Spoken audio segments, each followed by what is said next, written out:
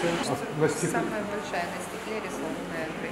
Вот это Мы сейчас стали одним из крупнейших центров, ну, в мире, наверное, только в Пекине, может быть в Индии больше по количеству операций. У нас делается 1900 операций, но для сравнения в Германии Шарите, либо Мюнхенский кардиоцентр, они делают не более 800 операций детям.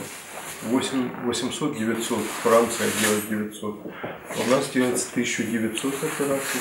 В Берлине, в Франции, в Марин-Ленон 3% смертности. То есть из сотни умирает 3 человека. Во-вторых, это требует большого количества аппаратуры высокоточной. Вот старенькие УЗИ, нужно хорошие, новые. Они каждый стоят по 2-3 миллиона гривен сейчас. И плюс должны быть специалисты, которые знают пороков сердца, врожденных более любого. Понимаете, то есть специалистов, которые смотрят на местах скрин, даже не кардиологов, а вот акушеров, те, которые ведут женскую консультацию, чтобы они как минимум заподозрили патологию. Приходит норма. Ты же будешь спортсменом. Да, вот мы планируем. Старший сын хоккеист.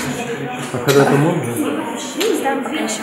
Пока даст Бог на днях мы планируем.